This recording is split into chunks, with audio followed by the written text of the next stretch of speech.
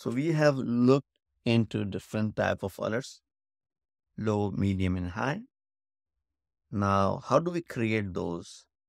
I want to set up alerts. I want to get notified whenever I come to the dashboard, right? So one of them is that you may want to go and start creating custom alerts.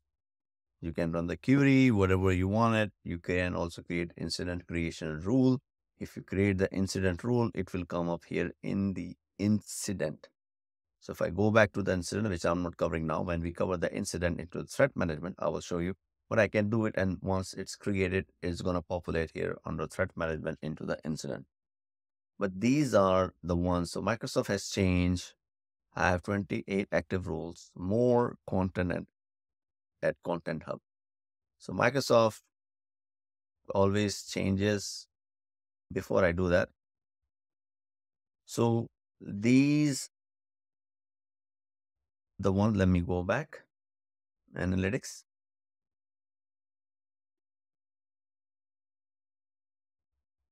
And these are in the Content Hub. So basically what you can do, instead of writing something new, you can install it. And if you definitely wanted to go and learn more about it, this is part of the workbook. It's an analytical rule and part of 8 playbooks. And if you really wanted to know what does it do, there may be known users of Azure Active Directory, which I have showed you. It may have some update for SOAR. So you want to enable it by installing it, like Azure Activity. What you can do, you can select all of them. So let's start with the Log4j, which I do not have any Log4j related stuff in my environment, but I can come here and start installing one at a time.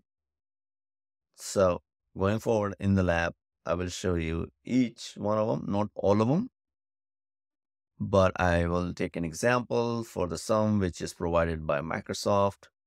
I do not have AWS, but again, we can try that. Same here for Google. There are some community based, which is from GitHub. You can also leverage that. They are populated here. So this is a given idea.